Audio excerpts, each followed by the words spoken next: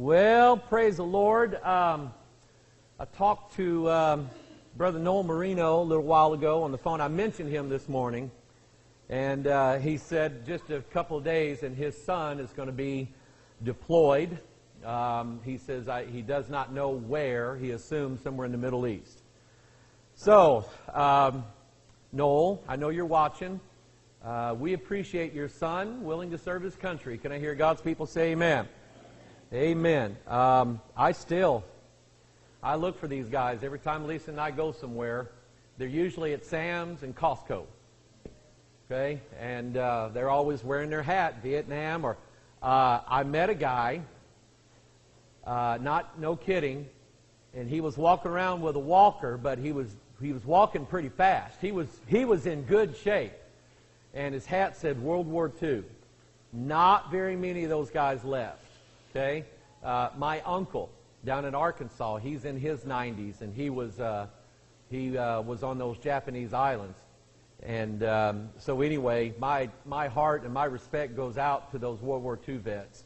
And there's just not very many of them left. So anyway, I told him I appreciated it, and he thanked me for it. They always do. They always are very thankful that someone thanked them, someone shook their hand, showed them their appreciation, and I think it's the right thing to do. Amen? I really do.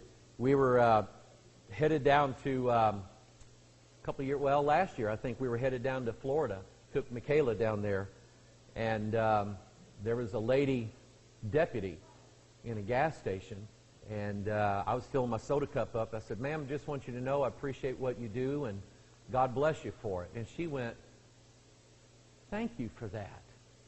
It's like she had not heard that from anybody.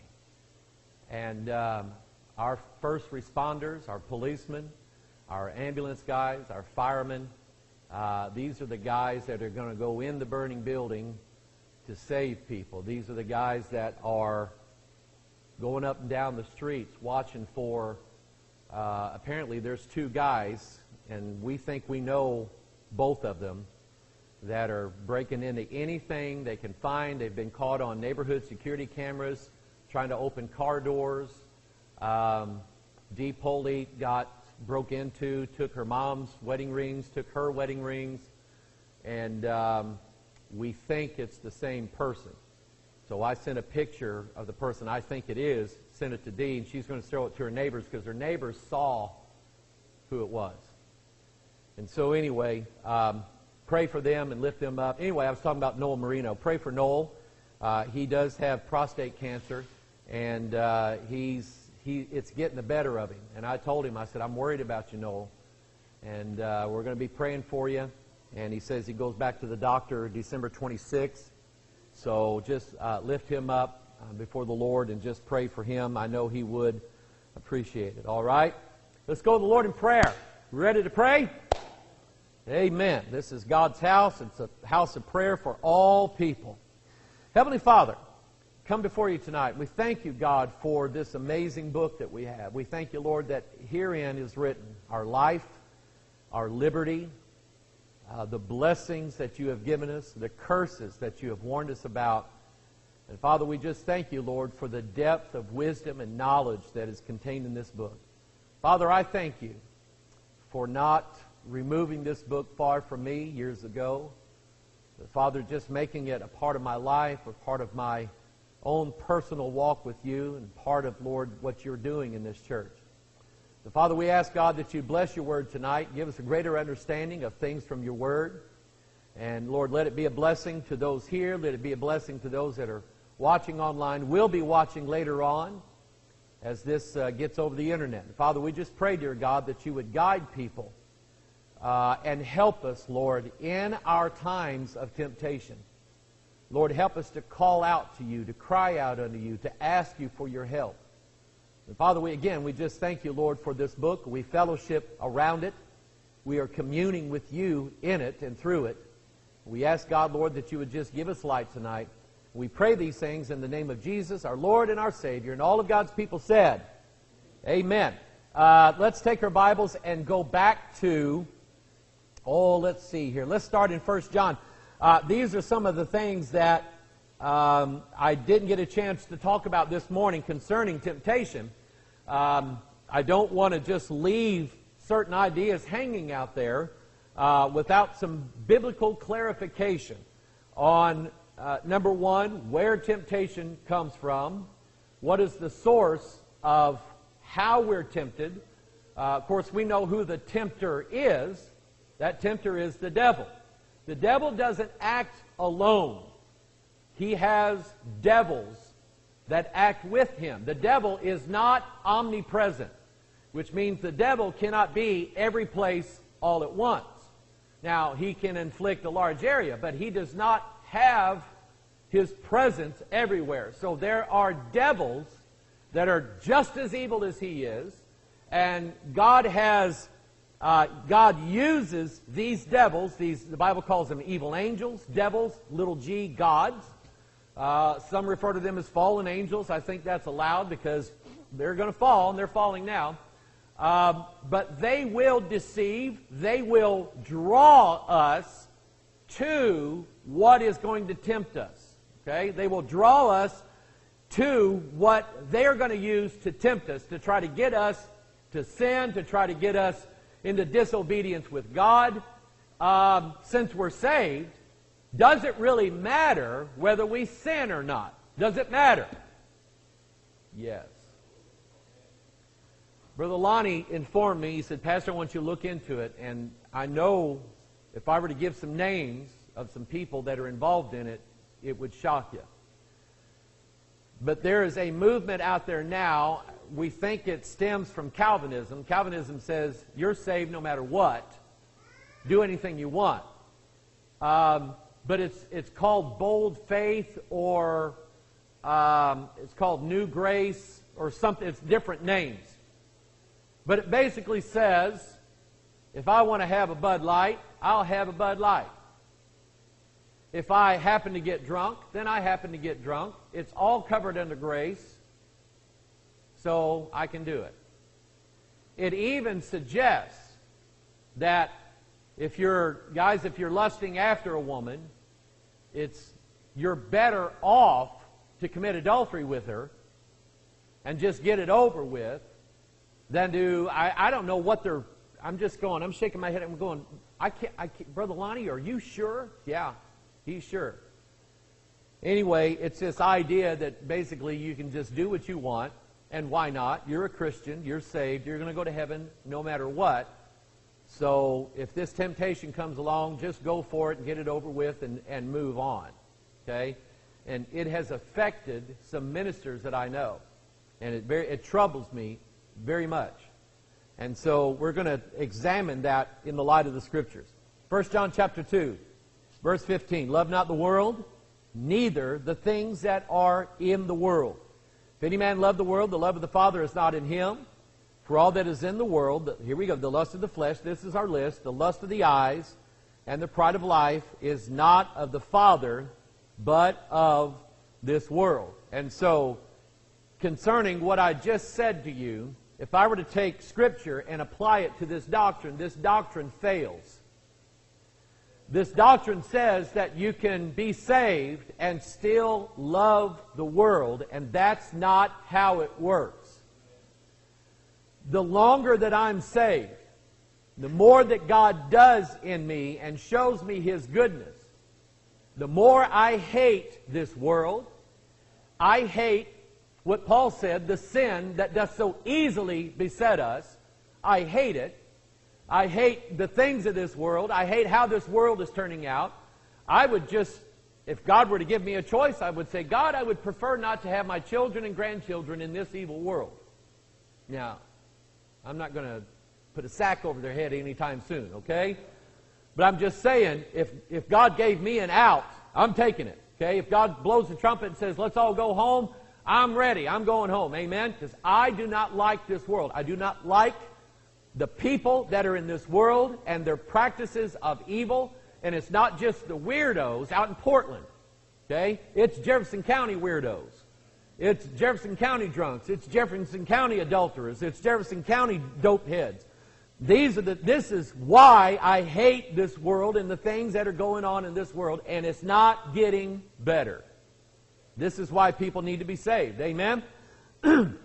But as a Christian, to attach myself to things of this world that I'm supposed to hate, knowing that if I attach myself to them, they will lead me into sin. My conscience, I can't do that. Can't do it.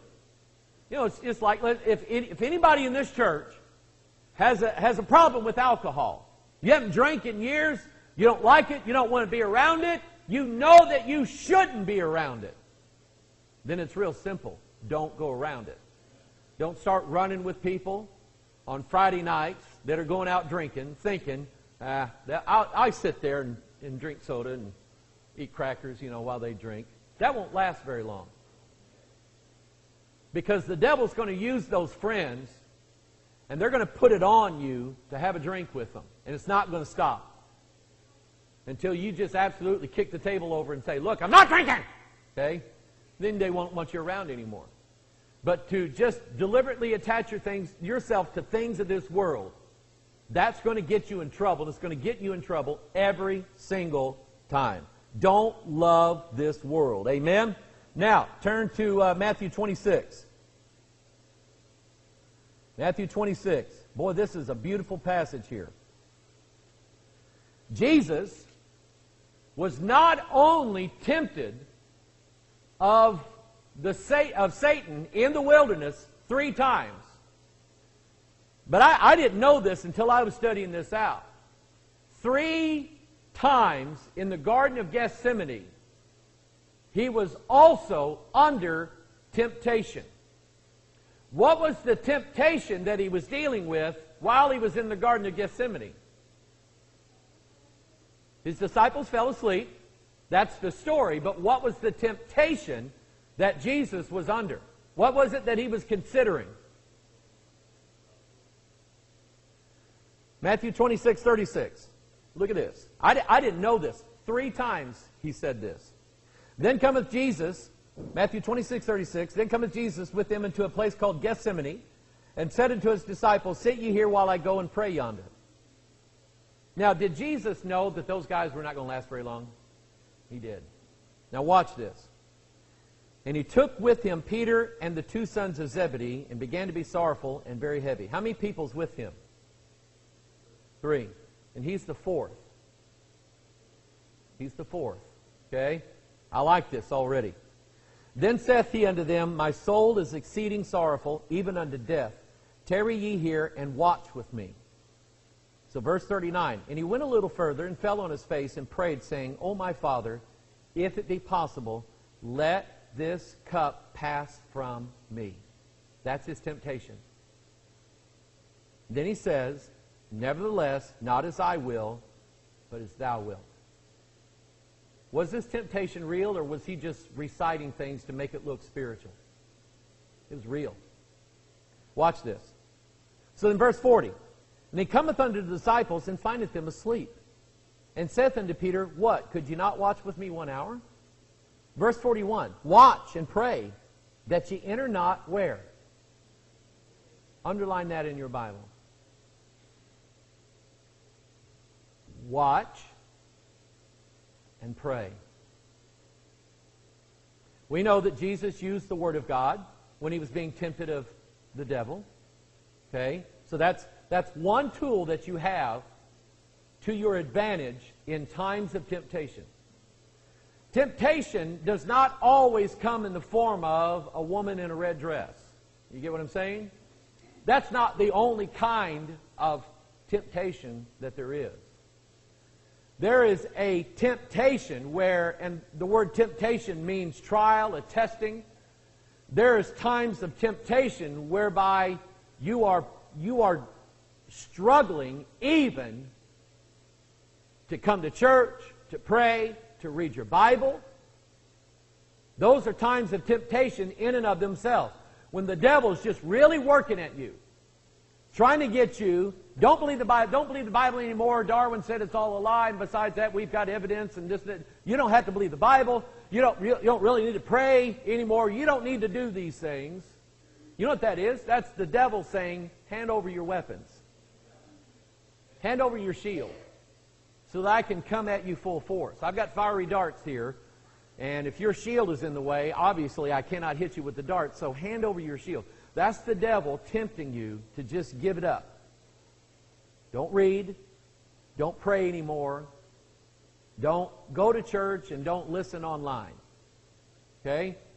Go back to listening to Willie Nelson and go back to listening to ZZ Top and go back to listening to AC/DC and go back to listening to Tupac or whatever it is. But don't worry about your Bible anymore. Let me tell you something. The singers of this world have a message for the people of this world that is contrary to the gospel of Jesus Christ. How many of you believe that? Whether you want to get into this argument about whether the music itself is wrong, the message and the lyrics of most popular music is contrary to Christian lifestyle and the Word of God. No way around it. Okay? Doesn't matter if it's pop, rap, country, rockabilly, doesn't matter what it is. It's going to be contrary to the Word of God. So, here he is being tempted. In verse 41 he says, "Watch and pray that ye enter not into temptation. The spirit indeed is willing, but the flesh is weak." And he's telling that to Peter because he goes and prays, he comes back, Peter and them guys sound asleep. "Could you not watch with me 1 hour?" Watch and pray that you enter not into temptation. Now, think about this. Peter, upon hearing this, did what? Went back to sleep. What happened to Peter after this event? 3 times. 3 times he was offered the chance to admit to the world that he was a Bible-believing Christian. And 3 times he failed. You catching that? Now look back in your Bible. Verse 42. He went away again the second time, prayed, saying, "O my Father, if this cup may not pass away from me, except I drink it, thy will be done." That's the second time. Look what happens in verse 43. And he came and found them asleep again, for their eyes were heavy. Verse 44. And he left them, went away again, and prayed the 3rd time, saying the same words. And what happened the 3rd time? He took the cup. 3 times Peter is tempted, and 3 times Peter failed. Once again, 3 times our Lord was tempted by wanting this cup to pass from him so that he didn't have to go and be whipped, tortured, mutilated, spit on, and then hang on a cross for 6 hours. 3 times he thought about not doing it. And all 3 times he submitted to the will of God. Again, if I see anything in this Bible about temptation, it's we'll fail at it. Jesus never did, and he never does. There is coming a crown of life that Christ is going to share with us freely. Not because of our own righteousness, but because of our faith and our trust in a God that never failed the test. Amen? Now, but you have tools, right? So far, we've got 3 of them. Number 1, Bible. Number 2, watching. When you hear me talk about Paul saying, walk circumspectly, and I put that in the context of read the whole chapter instead of just one little piece of a verse that somebody gives you to make sure that what they're telling you is dead on with the Scriptures. But also, and I'd say the primary application is actually that we walk through life watching to see where danger might come from. Okay? Everybody look back here. Look at Ryan. Hi, Ryan. What are you doing back there, Ryan? He's watching all the security cameras to make sure that nobody tries to come in the building while we're sitting here not paying attention outside having church. because that's how the shooters come in. The shooters come in because everybody's sitting out in church and nobody's watching the doorways, nobody's watching the exits, nobody's watching the parking lot. Okay? And we just decided here, didn't really have to vote on it, I just think it makes sense that we have somebody watching the cameras, somebody watching the doors back there, somebody listening to make sure what's going on. Okay? Friday, when Sweetie Pie, well, I'll give you this, Thursday night, going to Walmart, I had my sidearm right here, and it was in plain view. I wasn't trying to hide it. Okay? I've got this new, it looks like a cell phone cover, and that's what it's supposed to be. But my little 38 fits so neatly down in there, I couldn't pass it up. And it's very comfortable to wear. So Thursday night, Lisa wanted me to take her to Walmart. I took her to Walmart. But while everybody's focused on the merchandise, I'm watching. I'm looking around. I don't want to be the next guy on the news. Amen? Friday, I walk around with Lisa. And I didn't have my jacket on. I was just carrying this cell phone cover with a pistol in it. And we went to the mall, we went in all the stores, Costco and Sam's, and all of these places. And I'm walking around with a sidearm, and I'm watching people. I'm just looking around, because I'm with my wife, and I don't want anybody to hurt my wife. That would kill me if somebody hurt my wife and I didn't do anything about it. Okay? Walk circumspectly. Watch. Be a watchman. Now, I want you to think about this. There's two ways to live. You can live high and holy, or you can live low down. Which one is going to give you the better vantage point? Living high. I mean, set standards high for yourself. Put it in your mind that there's some things I'm not going to watch on TV anymore. There's some books I'm not going to read anymore. There's some websites I'm not going to go to anymore. There's certain people that I may have to work with them, but I'm not hanging around them in the lunchroom. Because they'll talk me into doing something I don't really care about doing anymore, but they'll talk me into it. That's how stupid and weak I am. Okay? And you just all of a sudden now, you take on a mindset of someone who is vigilant rather than someone who just lazily lets the devils come right in, because they will. Now, they're subtle, and I know sometimes they just slip in, and no matter how good you're watching, all of a sudden there they are. But when you recognize them, do something about it. Amen? Okay? So we have Bible verses, we have watching, and then we have praying. Pray that you not enter into temptation. What is the prayer that Jesus taught us? Our Father, which art in heaven, hallowed be thy name. Thy kingdom come, thy will be done on earth as it is in heaven. Give us this day our daily bread, and forgive us of our debts as we forgive our debtors. And lead us not into temptation, but deliver us from evil. If you're going to pray anything, ask God to lead you away from temptation and not toward it. The fact of it is, God has probably already altered the course of your life so many times where He saw danger miles ahead, days ahead, and He just got you over doing something else for a while until that temptation passed, and you never knew anything about it. How many of you believe that one?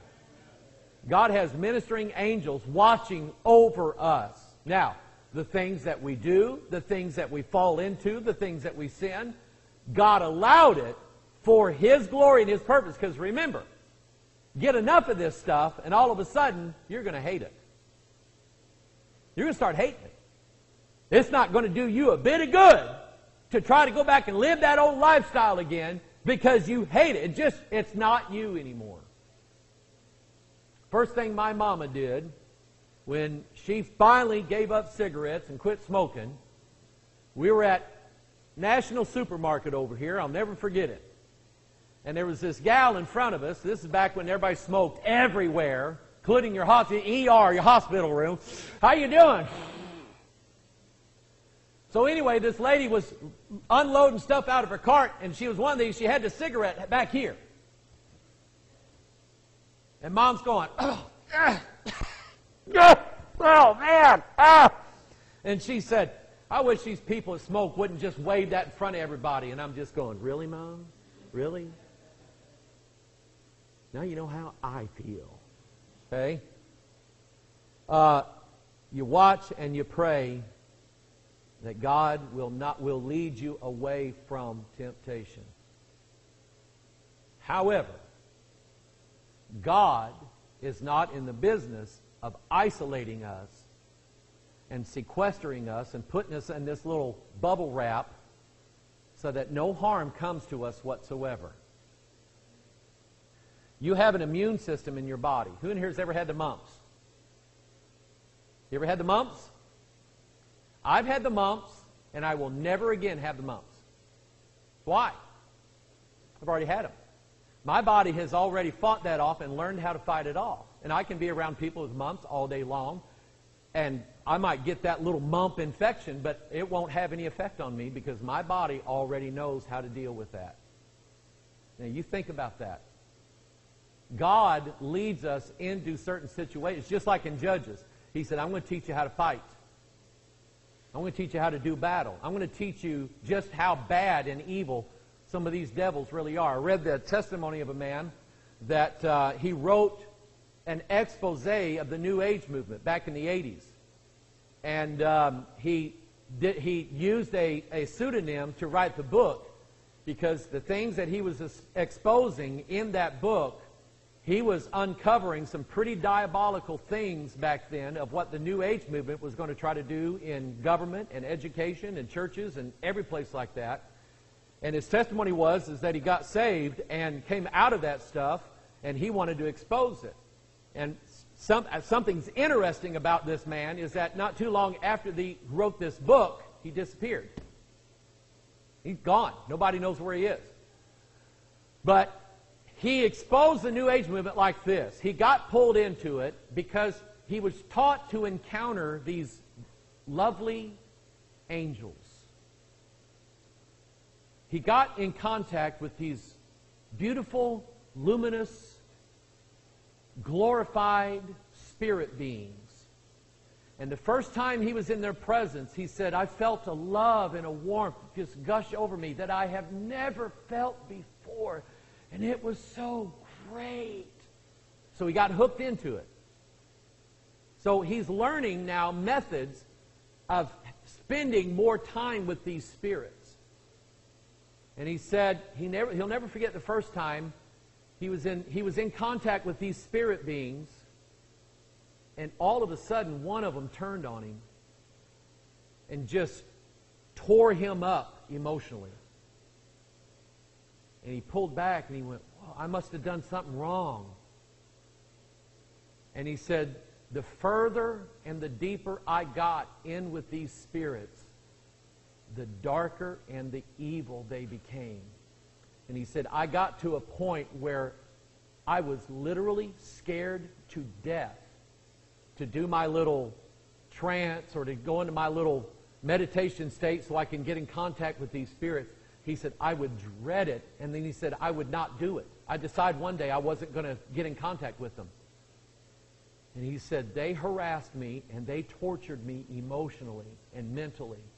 Every time I didn't get in with them that day, they tore me to pieces.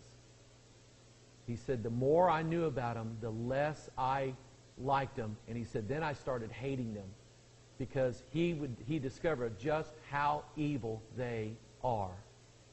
Are you with me? First time you sinned a certain sin. It was great. It's pleasing. Felt good. I never did understand, why does it feel good to say certain curse words? You can say, water bucket! And it's not the same. You don't go, well, I feel better after saying water bucket. Okay? But you say some of these words and all of a sudden, well, I'm glad I got that out. My point is, everybody in here should know, and if you don't know, then you listen. The farther you get with sin, that's how far you're getting with the spirits that are associated with that sin. And the closer you get to them, the worse it's going to get for you.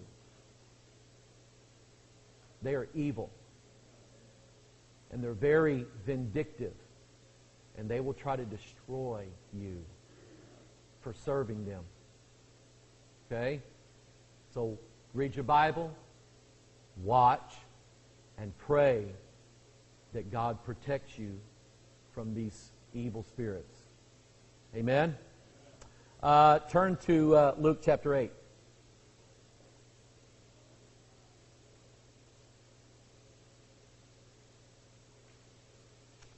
Laura, did you ever have an experience similar to that where you got harassed by devils?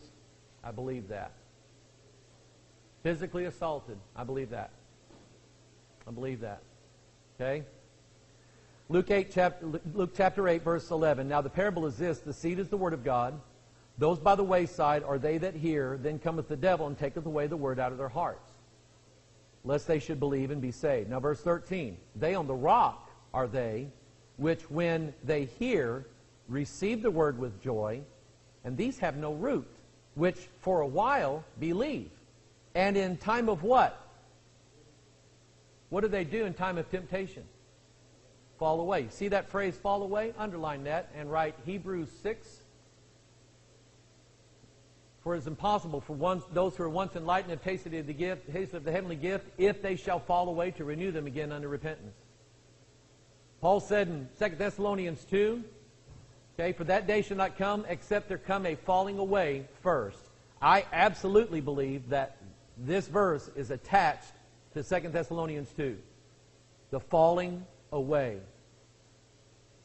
These have no root, which for a while believe, and in time of temptation. There is coming a time, people, a day of temptation. A day of trial. And again, it's not a trial of how good you can be. It's a trial of faith. Do you really believe the Bible? Do you really believe what it says? Because the deception that's coming is going to be so powerful and so overwhelming, no one is going to escape it. The world's most hardened atheist, who does not believe in any kind of spiritual realm whatsoever, will be converted on that day to believe in and follow spirits. Okay? Church members are going to fall for this. Pastors are going to fall for this. Okay? Only the elect will not. That's who you want to be. Amen? I want to be the elect so that I do not fall away with these people. Okay? But anyway, in time of temptation, fall away. And then we have that which fell among thorns. What are these thorns? They're the cares and riches and pleasures of this life, and they choke out the Word of God. So whether it's the stony ground or the thorny ground, you're dealing with people in church who either because they have no root in themselves, they're just shallow Christians, and they got a lot up top but not very much down below. And they have no foundation, and a time of temptation comes and it just, boom, it gets them. They're gone.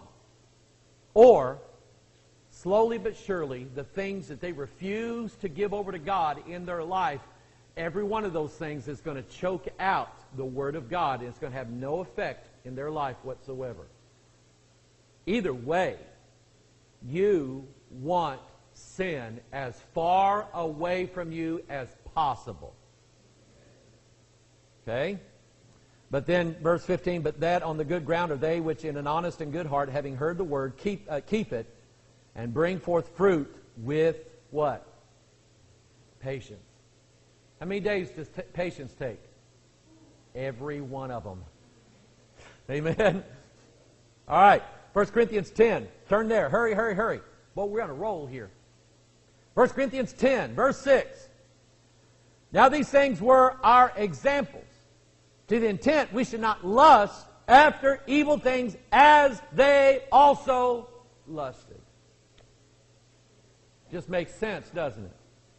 Neither be ye idolaters, as were some of them, as it is written, the people sat down to eat and drink and rose up to play. Verse 8, neither let us commit fornication, as some of them committed, fell in one day 23,000. In one day, 23,000 people died. Why? Because of what they were doing at the base of Mount Sinai. The fornication, the whoredoms. It was disgusting. It was pure evil down in that camp. Okay? Verse 9, neither let us tempt Christ, as some of them also tempted and were destroyed of serpents. That's the book of Numbers. They murmured, complained against Christ, and God said, fine. And He sent fiery serpents among them that bit them, that poison coming out of their mouth. Here's what will happen in your life. You'll start disagreeing with Jesus. You'll start disagreeing with Jesus. And that's going to go on for a while until God's going to say He's going to loose fiery serpents on you, spirits, and you'll be poisoned by what comes out of their mouth. You will fall for false doctrine, false teachings, doctrines of devils. That's poison, just like serpent's poison is. Okay? It's toxic, and it's meant to destroy you. Why? Because you murmured and complained against the word of the Lord. Okay? Verse 11. Or verse 10. Neither murmur ye, as some of them also murmured and were destroyed of the destroyer. Now, all these things happened unto them for examples, and they are written for our admonition, upon whom the ends of the world are come. Now, verse 12. Wherefore let him that thinketh he standeth take heed, lest he fall. Now, verse 12. Verse 13. There hath no temptation taken you, but such as is common to man. Sterling, do you think that all the trials and temptations that you've had in your life are unique and nobody else has ever had to deal with what you've had to deal with? No. Mike, do you think that way? No. All of us have been hit pretty much the same way. The devil's tried to destroy us. He's tried to get us so deep in sin that we couldn't get out of it. Or maybe got us so deep in sin that we didn't want to get out of it. And God just could have left us there. Destroyed. Eaten. Okay? But He didn't. The temptation that has come to you, same temptation that happened to Eve, same temptation that happened to Christ. 3 times in the wilderness, 3 times in the Garden of Gethsemane. That temptation of walking out of that garden alive was very real to Him. 3 times He said it. Peter and the other guys, they fell out. I think Jesus finally got tired of waking them up. Okay? Now, here's what I get out of this. I was reading that last night, and it just really blessed my heart, Courtney, because here's Jesus. He keeps coming back to His disciples, and they're all asleep. Do you know He does not take a whip out and start whipping and thrashing them and say, how dare you? You're supposed to be my disciples. He didn't do that. You know why? He Himself was struggling in that garden. And He understood how hard it was for His disciples. He's not mad at them. He's not seeking vengeance for them.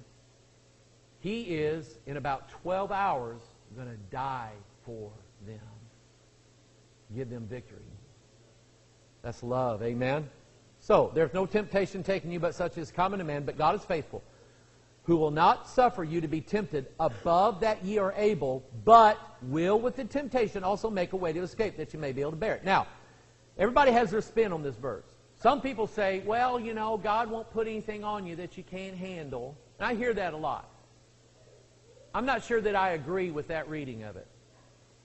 When it says, He will not suffer you to be tempted above that ye are able, but will with the temptation also make a way to escape, I think every temptation on you is more than you can handle. Because of your weakness. Because your flesh. And so I don't think Paul is saying here, Well, if you fell, it's your own fault. You could have withstood it, but God won't put anything on you that you can't handle. I don't think it reads that way. I think it reads that even when these bad, big temptations come on you, you have a way to escape. Escape is not enduring. Escape is escape. Joseph had a woman with her arms around him, enticing him. Joseph did not stand there and say, I can do this, I can do this, I can do this. I can withstand you, I can do this. That's not what he did. He fled so fast that she had his coat. Of course, she went against him, didn't he? Look, he raped me. Evil woman. Joseph escaped. So should you have. You should have got out of there. You should have left. You shouldn't have stayed on Facebook that long. Oh, the earth is flat. I need to leave. Sorry. Because I'm fixing to get into it. I got to get out of here. Amen? Amen.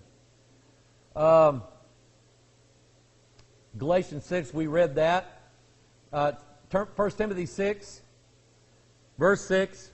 Godliness with contentment is great gain. Here's another type of temptation. Godliness with contentment is great gain. For we brought nothing into this world, and it is certain we can carry nothing out. Amen?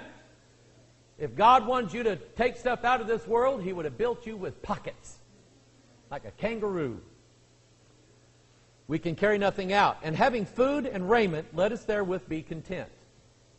So I brought this up last night. We were eating supper.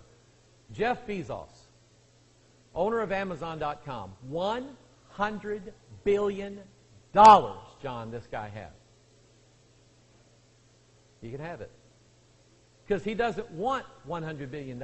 He wants $200 billion. He wants $300. These guys always want more. And it's like they're so disappointed. Oh my goodness, I lost $4.5 billion in the stock market yesterday. Yeah, but you still got that other, $98 billion hanging in the bank. So why are you complaining? I don't get it. And of course, I asked the question last night. I wonder if Jeff Bezos buys stuff from Amazon.com. I don't know. Maybe he does. I don't know. But anyway, look at verse 8. Having food and raiment, let us therewith be content. Verse 9. But they that will be rich fall into temptation and a snare. Now, the only thing, well, there was a couple things that really gave me pause about voting for Donald Trump was he was a billionaire. And he thinks the way a billionaire thinks. And he thinks that the best way to revive this country is to make it wealthy. And I don't agree with that. Now, some of the things he says, some of the things he stands for, I'm all in favor of that. And I quit thinking years ago that we were ever going to get a King James only Bible-believing fundamentalist to be President of the United States. I don't think it's going to happen. Okay? The guy we got is the guy we got. And I want him to do certain things for our country. But just securing more government contracts or just allowing businesses to grow and thrive and prosper in this nation, just rolling back some of these regulations that Obama put in place, trying to cut Obamacare, which, I'm in favor of all these. That's not really what our country needs a godly leader who will lead this country in prayer, fasting, righteousness, and not care what anybody else says or thinks about him, but lead this nation in righteousness. The bottom line is, rich people will always fall into a temptation and a snare. Do you know why? They will either try to make more money or protect the money they have, and almost always they're going to have to break a law or a regulation or something like that in order to do it. Businessmen, I'm in favor of businessmen. I'm in favor of small businesses and so on, but I've seen it too many times when businessmen, even Christian ones, get caught up in things they should not get caught up with. Why? They're trying to protect the riches, trying to protect the wealth. they that will be rich, fall into temptation and a snare, and into many foolish and hurtful lusts, which drown men in destruction and perdition. For the love of money is this Bible's right. It's the only one that says it. The love of money is the root of all evil. Think Mystery Babylon. She is the mother of who? Harlots. Why do harlots do what harlots do? Love of money. It's that simple. Which while some coveted after, they have erred from the faith and pierced themselves through with many... What will money and the love of money cause you to do? Err from the what? What does it say there? Faith. That's the very thing that's on trial.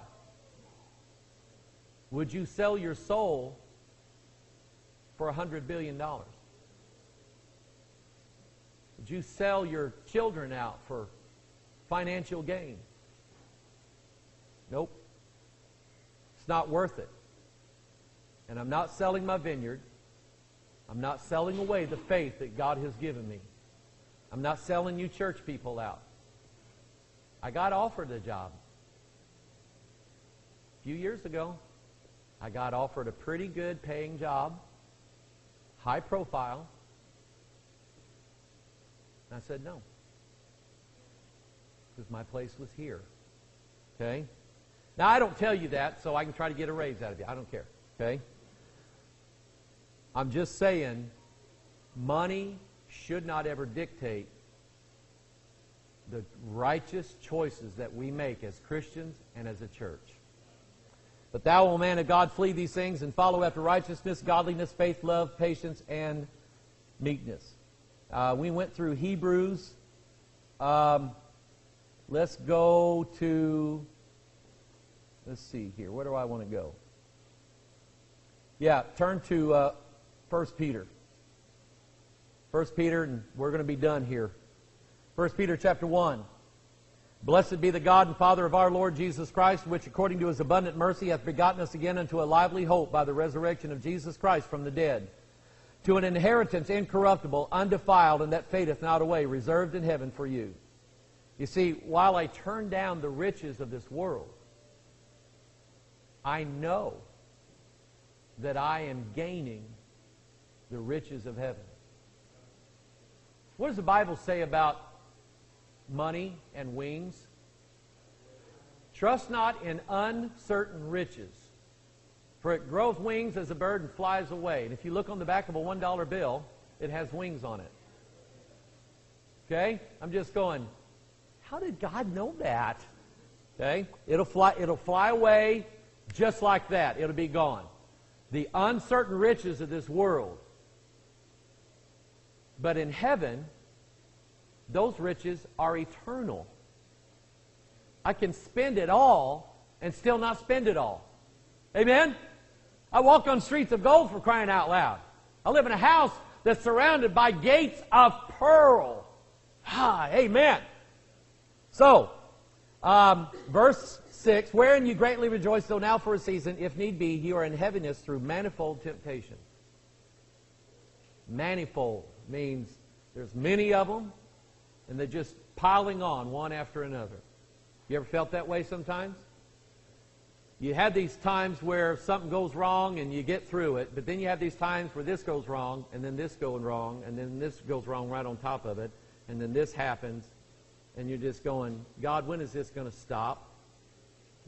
God knows about it, does He not? So look at your Bible. Verse 7, that the trial of your faith. Remember, it's not a trial of your righteousness. Your righteousness is not your right. It came to you from Christ. There's no need to try Christ's righteousness. It's already been tried. But your faith, even when you're going through the hardest things in life, will you still believe the Word of God?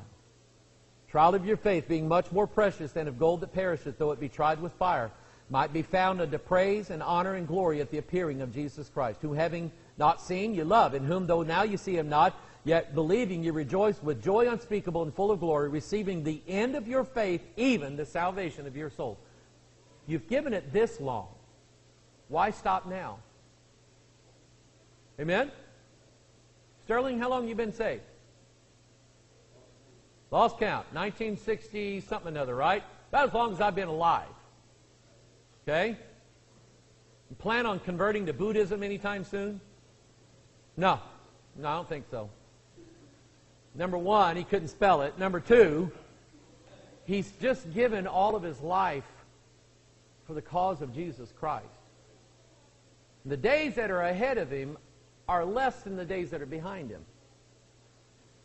Why would he trade in now what he's got when he's one day closer to that eternal prize?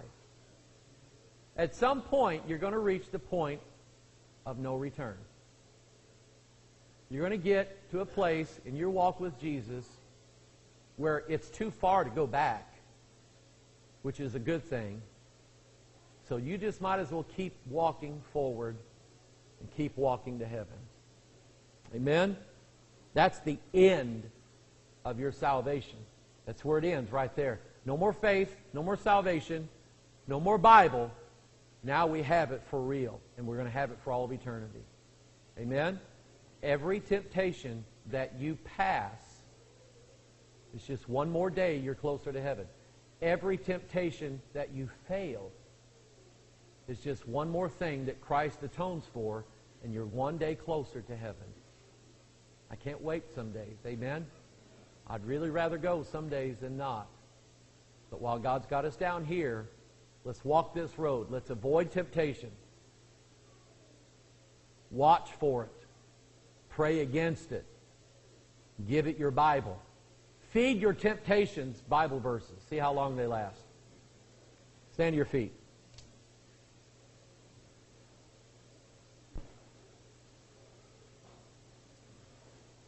Did you learn something today? I hope so. Let me read this before we pray. The Lord knoweth how to deliver the godly out of temptation. God knows how to lead us out of the wilderness, doesn't He? God knows how to build an ark. He knows how to walk through the water. Who knows how to walk through the water and on the water? I'd say we got the water pretty much covered. Amen? Either way, God's going to lead you out of it. Lead us not into temptation, but deliver us from evil. For thine is the kingdom and the power and the glory forever. Amen. Father in heaven, thank you, Lord, for this Bible. Thank you, Lord. It is our roadmap. It is our guidebook. It is our help manual showing us, God, how you will help us along. God, it is what keeps us from sin.